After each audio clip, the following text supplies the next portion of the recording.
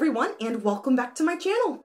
In my last video, I unboxed my Spice Orange Nintendo GameCube, which I am totally obsessed with, and today we are going to be unboxing a game for that GameCube.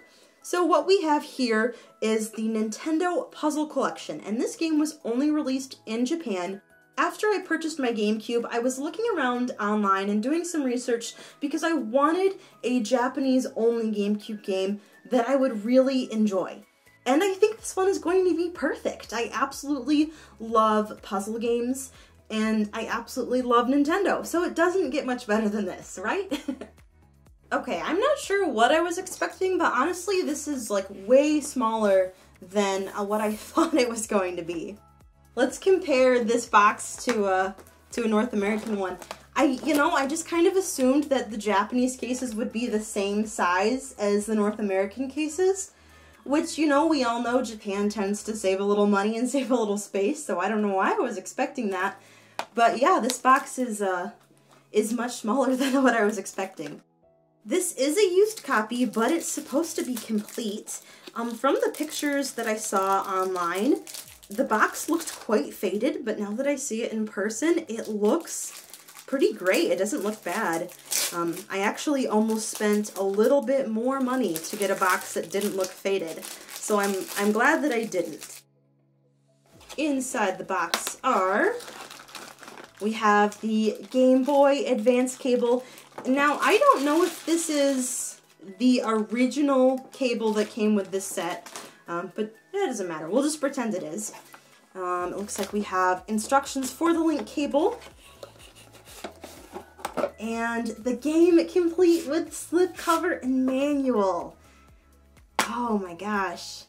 This actually looks like it's in amazing condition. I mean, there are some scuffs on the exterior box, but I guess the sleeve does have a few scuffs too, but I can overlook its flaws because it's mine and I love it, right?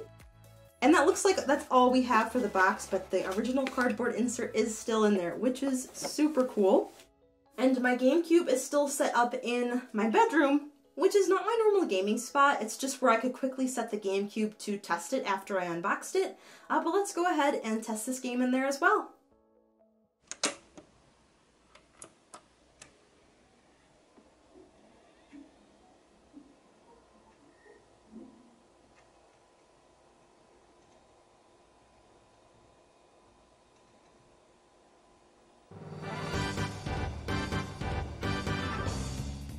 There did not appear to be any issues with testing the game. I am so excited.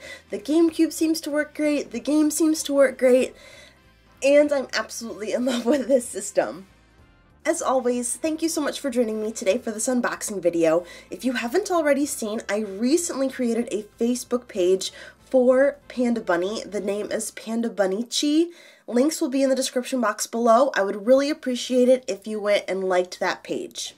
That'll be another place for our community to chat and keep in touch, as well as answer different questions about virtual pets, so be sure to check it out. You can also find me on Instagram, Discord, Twitter. All links will also be in the description box below if you're interested. Again, thank you so much for watching, and I'll see you in my next video.